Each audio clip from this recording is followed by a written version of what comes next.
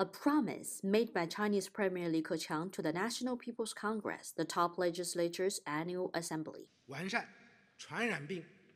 We will improve mechanisms for direct reporting and early warning for infectious diseases and ensure the prompt, open, and transparent release of epidemic information.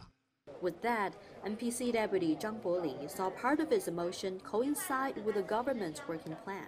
He wrote a motion to amend China's law of infectious disease prevention and control for reporting Category A infections.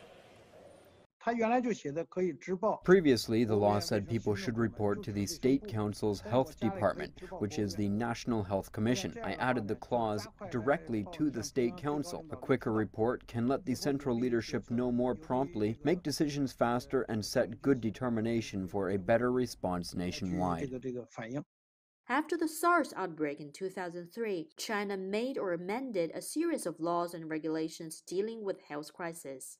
There are regulations specifying indirect reporting procedures through levels, or direct reporting to the national CDC, but nothing mentioned by law yet. Actually, in China, we do have the hospital-based national epidemic reporting system, which plays a very important role in the containment of the coronavirus epidemic. But I think the system needs to be updated with advanced digital techniques involving its design operation to ensure validity and efficiency. Classic manual code writing should be no longer used.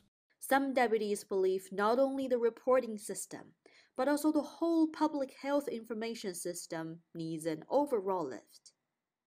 We need to complete a more sufficient information system with big data, ensure continuous collection of whole country, precise analysis and explanation of the data, and inform those authorized immediately, so that the data must be qualified as much as possible, as comprehensive without isolated corner, including not only medical information, but non-medical information potentially related to the epidemic.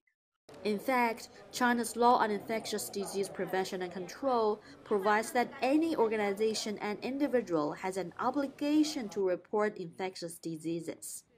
However, Professor Wang Chengguang of Tsinghua University says it is not clear which agency is authorized to release that.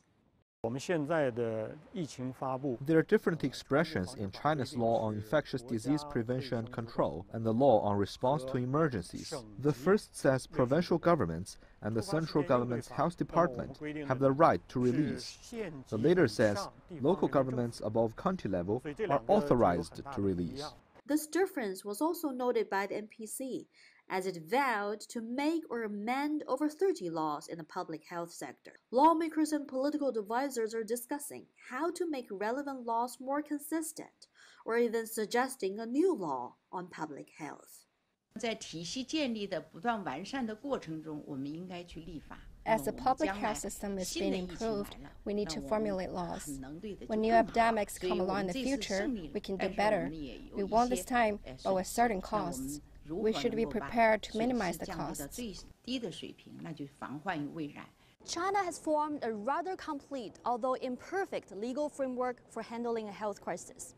The government says it will always put life and health above everything else. That's the principle in dealing with COVID-19. It's also a concept written in the country's law on promotion of basic medical and health care, which will take effect in June. Wu Guoxiu, CGTN, Beijing.